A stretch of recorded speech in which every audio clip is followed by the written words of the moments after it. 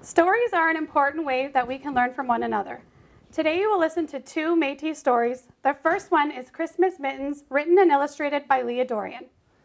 Métis Christmas Mittens, written and illustrated by Leah Marie Dorian. Les Mittens Motifs de Noël, dedicated to my auntie Isabel Impey Nee Dorian, the seamstress of our entire family. My family has a Christmas mitten tradition. On cold winter days, Métis Christmas mittens are made to warm the hands and the heart. When snow greets the land, Métis families begin to make their special Métis Christmas mittens by hand. Mittens are joyfully worn by every child and adult. Métis mittens have been made everywhere across the homeland, from the Red River to the Peace.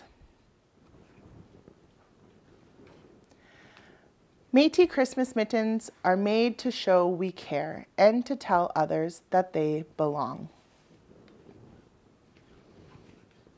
Old brown paper mitten patterns made by Grandma's own designs are folded and put in a tin can.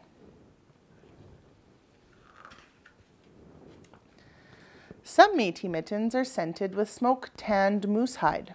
Others are trimmed with beautiful soft beaver fur to calm and comfort the worried mind. Other Métis Christmas mittens are made from recycled pieces of cloth. This is a reminder to reuse and recycle everything we have and to treat everything with respect. In every stitch, a prayer is made to bring blessings from our caring Creator.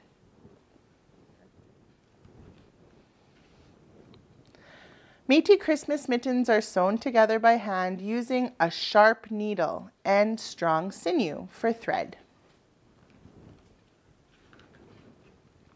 Many are decorated with beautiful flower beadwork, ribbons, and fine embroidery stitches. There are so many different kinds of Métis Christmas mittens. Pom-poms and tassels and fringes are sometimes added for decoration on our Métis Christmas mittens.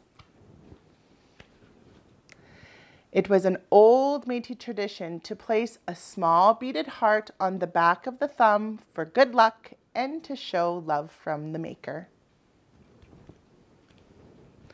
A touch of beadwork reminds us to live every day connected to our heart. There are all kinds of Métis mittens, but no two pairs are made exactly the same. Métis people make mittens to give away. Métis mittens are placed in a mitten box right beside the door. Mittens are given away to traveling friends, relatives, and even strangers visiting from afar. Christmas is always a treasured time to give someone in your circle a homemade pair of Métis Christmas mittens. The end. If you would like to try to make your own Métis Christmas mittens, we have some lesson plans on the Métis Education Hub, and you and your classroom can give this a try. Joyeux Noël, Merry Christmas.